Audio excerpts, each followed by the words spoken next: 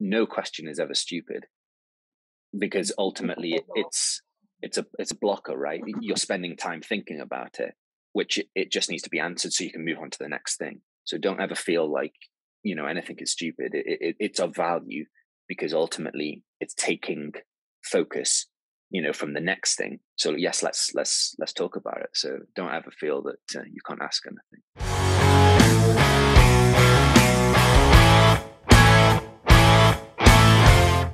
It'd be great to know how your week's been since last time we chatted. Been, I think, re-energized in how I'm approaching things. Great. And I think soon after our call, I got onto my sales navigator, and I started being really, because before I was being quite broad and slightly vague. Maybe it's confusing for people. So I liked how you gave those really simple, this is what I'm offering kind of a thing. So yeah, I've been making contact with people. So I chose a specific area, whereas before I was for example, choosing the whole of the UK.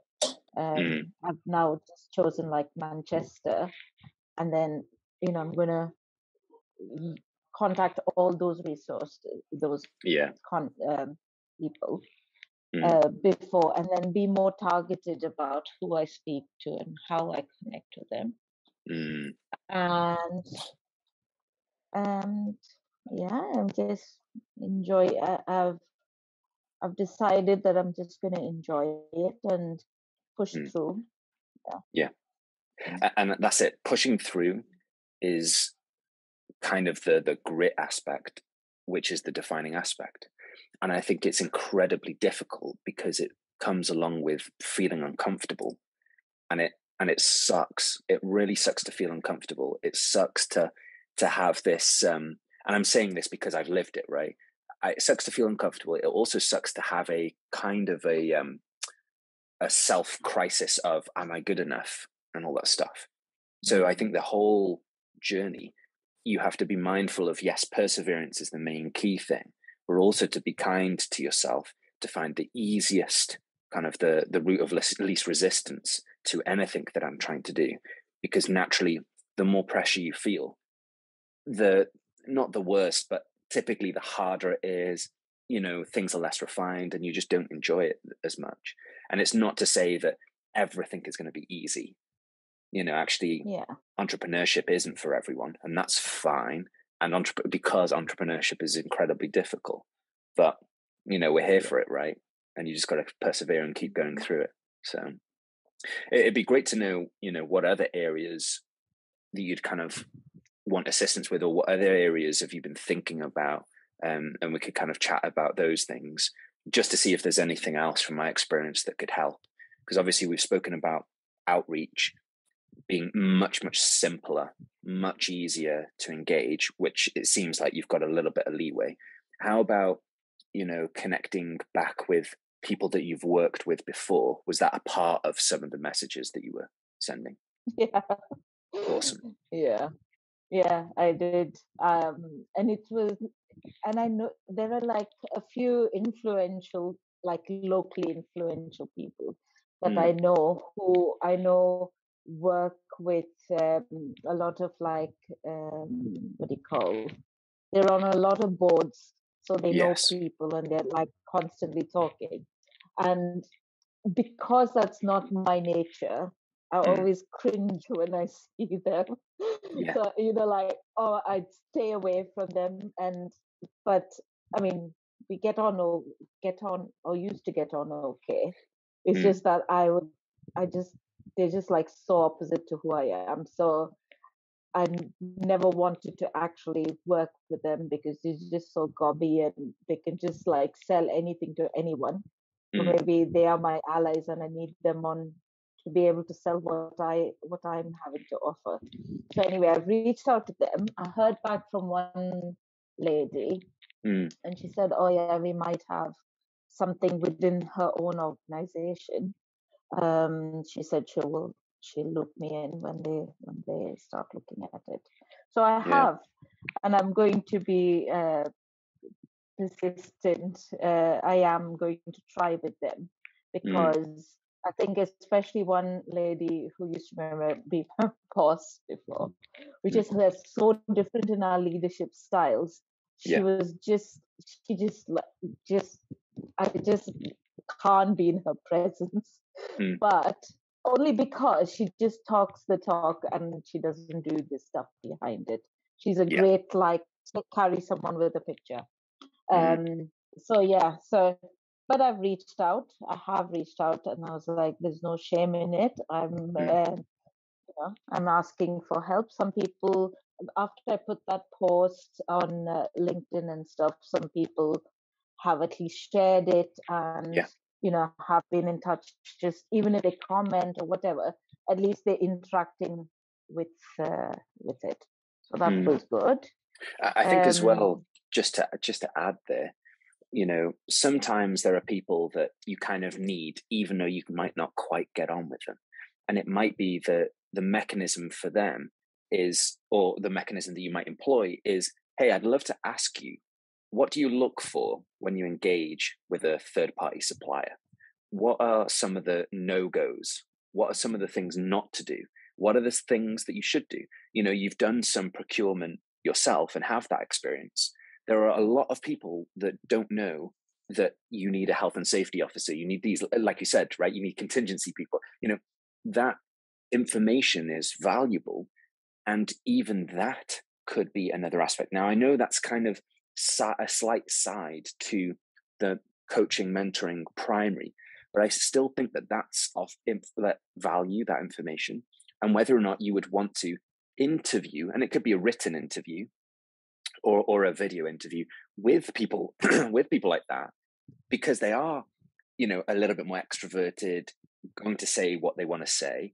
So you can utilize that ego feel for your own content, right? So I would also say, how can yeah, I utilize this person? They like talking. They might not walk the walk, but at least we know that they're a decision maker. So regardless if they do or do not walk the walk, they are going to say yes or no to somebody.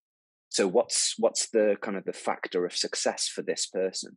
Do they really want to see that you've got experience over here? And that information of how to approach this agency is valuable. And that could be a piece of content. And then be like, well, have you got experience in doing kind of this whole, journey to the procurement? You'd be like, yes, I have. I have this service that I offer. So it could be just another aspect, because ultimately right now, in some ways, any business is business, right? It's all building on what you already know, your experiences, and it might provide the kind of resources to be able to provide some more of the coaching and mentoring for free, like you've already tried to do. You're trying to lower the bar. And what I'm doing, which is kind of interesting, is I'm playing it out right now, in the sense of my digital agency is paying for the fact that I can talk for free with people, and I'm just doing 4 sessions, which is great. And I think that sometimes it just makes it a little bit lighter, rather than trying to make something different. Like, if, for example, I said, just for argument's sake, if I was like, it's £100 for half an hour, for argument's sake, right? Or 50 quid for half an hour, whatever I say, right? Already people will be like, I don't know how much value I'm going to get for that £50 or for that £20 or for that £10.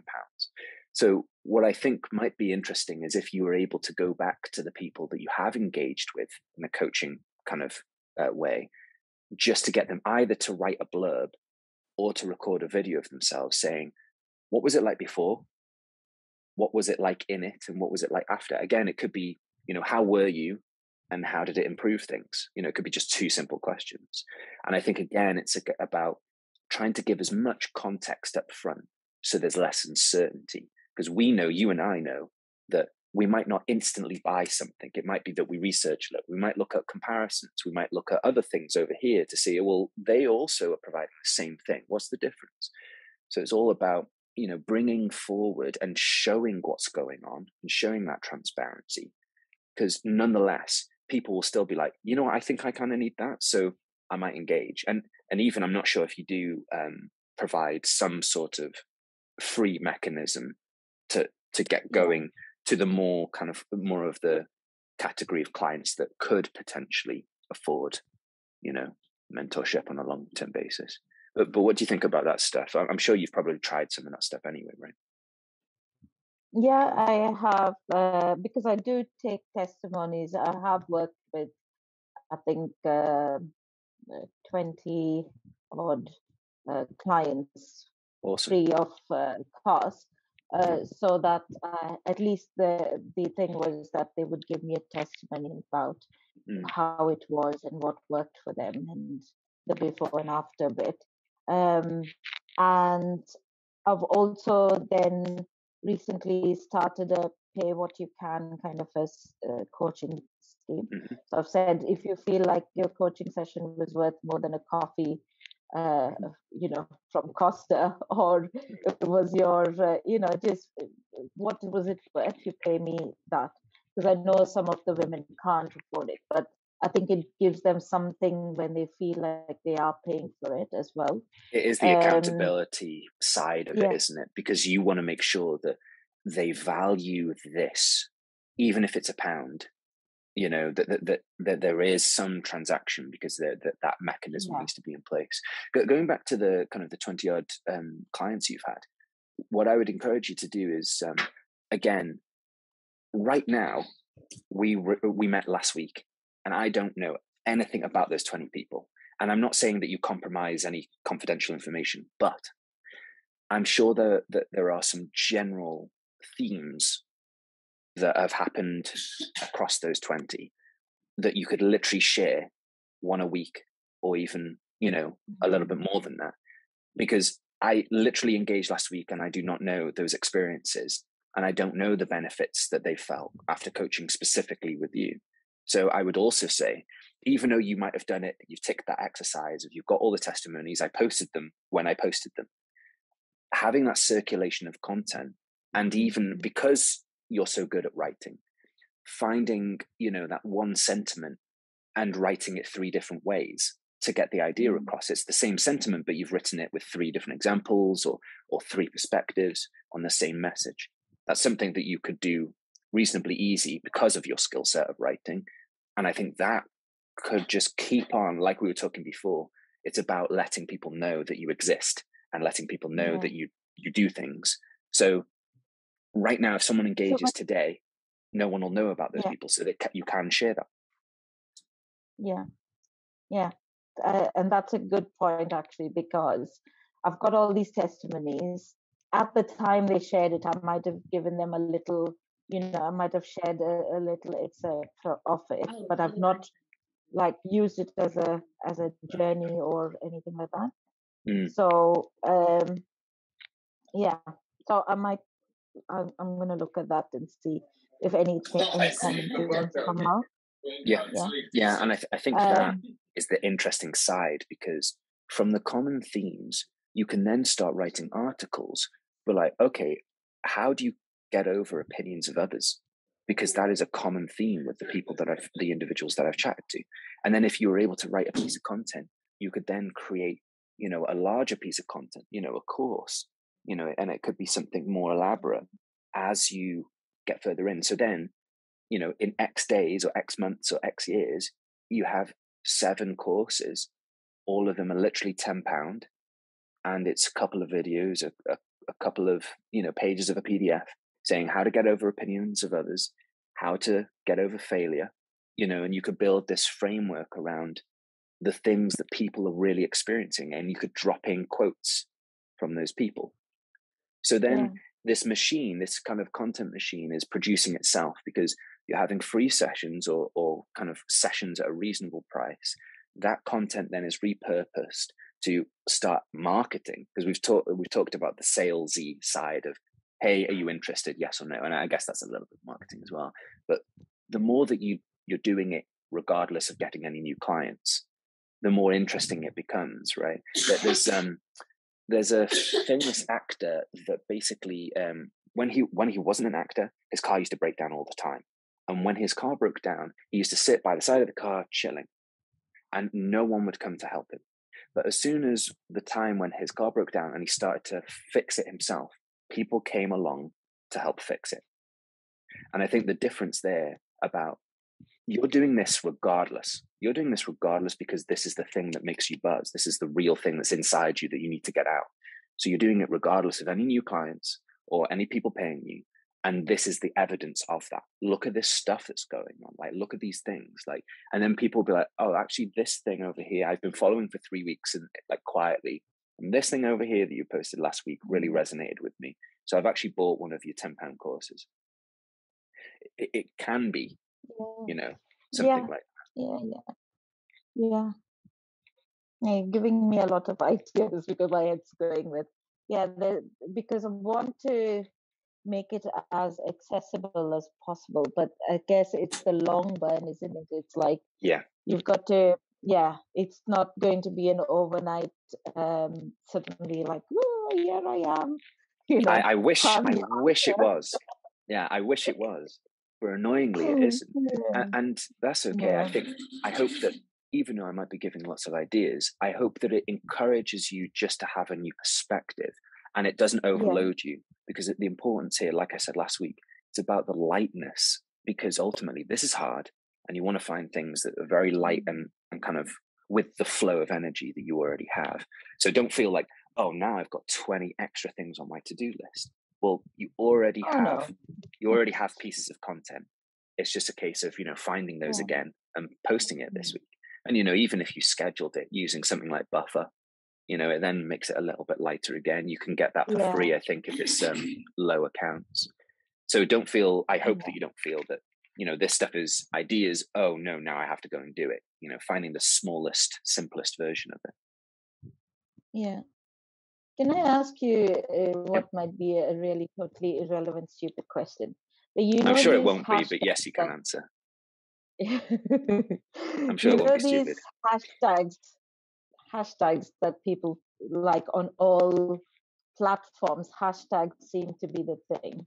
Yep. And I just pick whatever I think is the theme of the subject. But am I actually using it the right way, or is there some other way to use it? Because I feel like, and I know, and I've read a few articles and like, how to optimize your hashtags, and but I still feel like either I could be doing it right, or am I doing it right? What's your thoughts on it? So if you're posting a piece about mental health and you tag it as mental health, that is perfect. If you want to broaden it a little bit, you might want to put some surrounding hashtags, because again, it's about maximizing the number of hashtags that you might use. So for example, in an Instagram post, I think it's roughly 20 something, right? Which is the max. Yeah. So it might be that you want to use thematic hashtags, which are in line with the content, but you also might want to do most popular hashtags. So, things more around like daily devotion and word for today, and those kind of bigger, broader ones might be somewhere that you go. Now, for me, I've stopped kind of bothering about some of that because they become vanity metrics. And yes, it's nice to have 7 people like my post, but do they actually, are they actually engaged? So I would always try and measure things to kind of figure out where the balance is. It might be that you always post a set number of hashtags, and there are websites that can give you, here are the top 10 hashtags to use, or top 20, or the best hashtags to use, and you'll put them in your posts. But sometimes they can just be vanity metrics. And although that's great and it feels good, it doesn't necessarily always, convert into something larger. So I would always measure any sort of, it's always finding the root one. I would much rather, message people, start creating connections, rather than necessarily want vanity metrics of people liking my post. And I know it's difficult because we've been basically conditioned to think that likes equals good. So of course, why would I not want that? Yeah. And I think it's also the social proofing of, well, if no one's liked this, does that mean that it's not good? And that's not actually true, right? If no one's liked it, that's fine. That's fine. Yeah. So I would say, one, you're already doing the right thing with tying thematic stuff. You might want to increase it to be slightly bigger picture of thought of the day or those kind of things. But also, don't be too caught up in vanity metrics.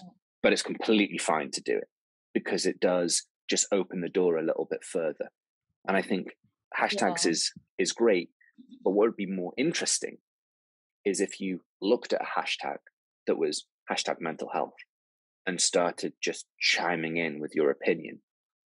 That would be more interesting, and you would get more engagement, and the right kind of engagement that's a little bit more, meat on the bone, rather than, oh, I got 12 likes because I hashtagged photography, and that's a secret one that basically there's lots of photography ones, and that someone's liked it because it was a nice photo,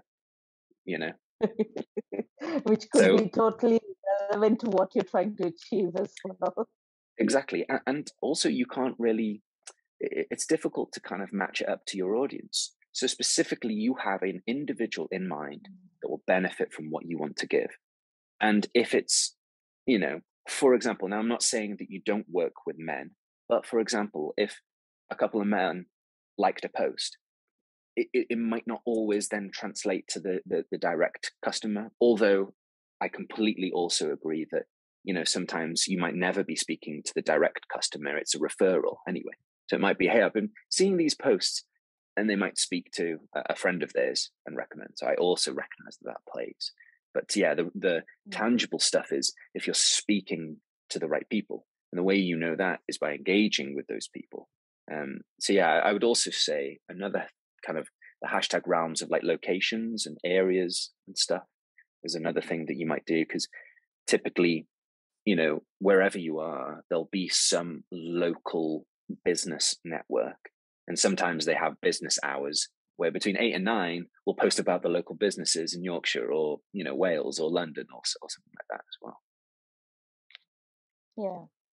But by the way, just to encourage you, like, no question is ever stupid, because ultimately it's a blocker, right? You're spending time thinking about it, which it just needs to be answered so you can move on to the next thing. So don't ever feel like, anything is stupid. It's of value, because ultimately it's taking focus, from the next thing. So yes, let's talk about it. So don't ever feel that you can't ask anything. Yeah. Okay. Thank you. Can I just say that after our conversation, you inspired me to start my own podcast for some reason. But it's nothing. But it's not to do with anything I do. I'm just doing it for fun. That's fine too. Indian. I'm an Anglo-Indian, and I find like not many people know about the Anglo-Indian. So I'm launching a podcast called Chutney Mary, which is just going to be like a couple of minutes every day about the Anglo-Indians and, just the culture and the cuisine and all the history, and just raise some awareness, but do it in a fun way rather than just totally, completely off what I normally do. Yeah. And that's awesome, because again, it's a case of you have many facets, you have lots of experience, and sharing out that information and knowledge. By the way, I also do coaching. Like, that's the Challenger Sales book that I put in. That was of that essence, right? You're telling this story, and the story matches to a pain point. Now, your experiences or history, and like, hey, did you know that this happened, and these things go on? Someone will be like, that's super interesting. I never know that. Oh, you're actually a coach. That's really interesting. I'm really looking for this coaching stuff. So I think having the kind of information, value. Oh, by the way, I do this coaching, is a much better approach. Now, it's hard because it doesn't necessarily pay the mortgage, but I think it's a much more interesting way to engage in business. So I think that's awesome. How are you distributing the podcast? What are you using? I'm using Anchor. Perfect. I found that because it links with Spotify, and I think once they validate you, then it can be found there. I sent a little trailer to my sister, and I had like silence and shock. I think they were like shocked. What is she doing? Well, that only may encouraged me to carry on. So I just want to, because it's such when you think about the Anglo-Indians, they kind of hide in plain sight. They Mm, want to just blend in. There's a lot of shame around the heritage, because we're like we are the bastards of colonialism mm, from India. Basically, that's what it is.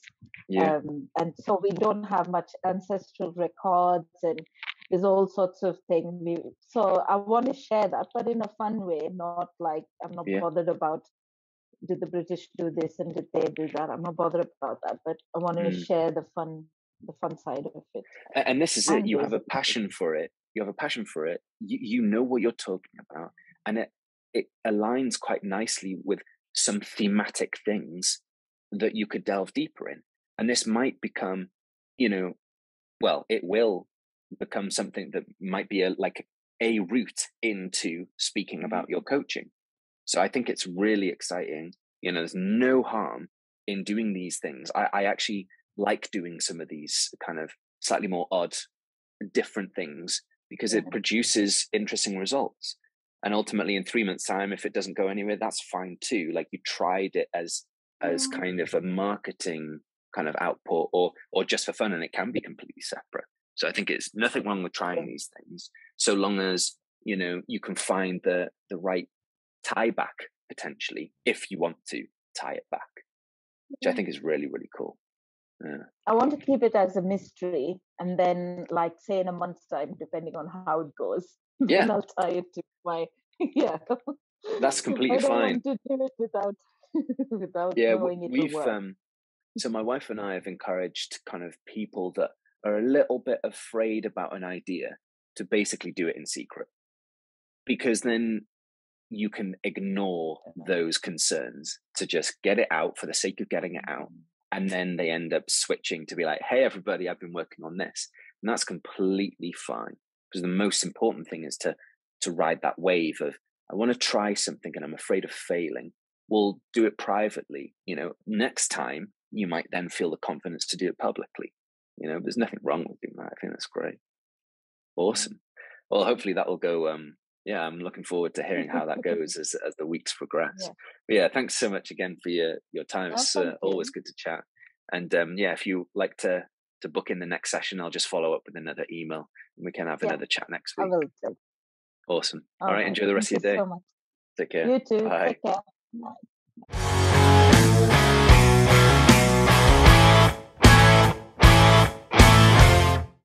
Thank you for listening to Dan Ryland's podcast today. Hopefully you've took something away from this session, and please do tweet Dan or DM him via Twitter or Instagram, or looked at his LinkedIn if you have any more questions about today or anything about your personal business that you might be struggling about that Dan might be able to help. Hope you have found this enjoyable, and see you next time.